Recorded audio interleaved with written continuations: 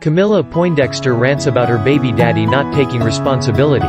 Has a boyfriend now or looking for one? You have got to take responsibility of your child even if you split with your partner.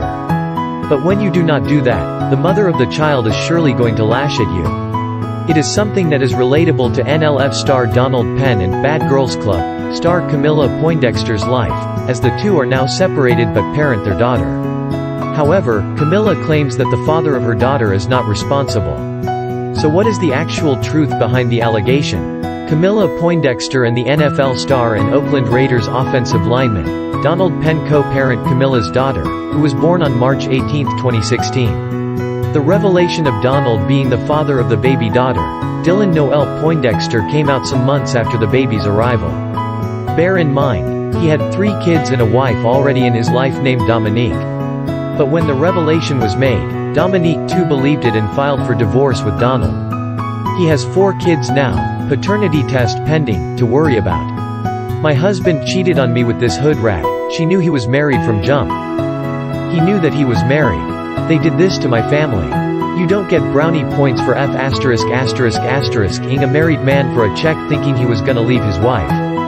She also added, anyone take the money that I've earned because she thinks hush money is going to help her like.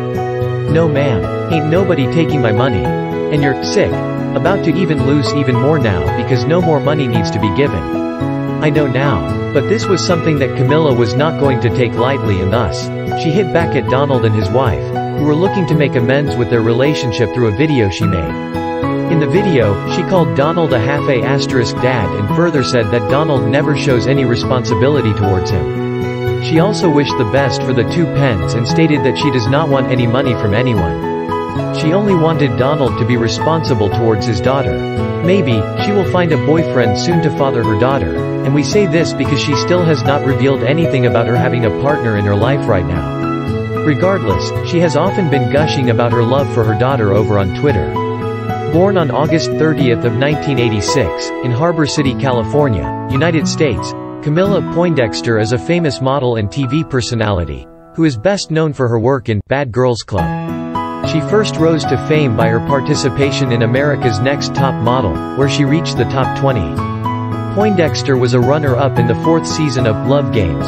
Bad Girls Need Love Too, and the success of these projects have helped her accumulate a healthy sum of money, but the official statement of her net worth is yet to be announced by the star. Speaking of her family life, the model, who stands over 5 feet 11 inches in height, was raised by a single mother and thus, no information about the other half of her parents, her father, has been revealed. Regardless of the personal life of this lady, she is someone who does have a successful career and a beautiful angel for her daughter, something to be proud of.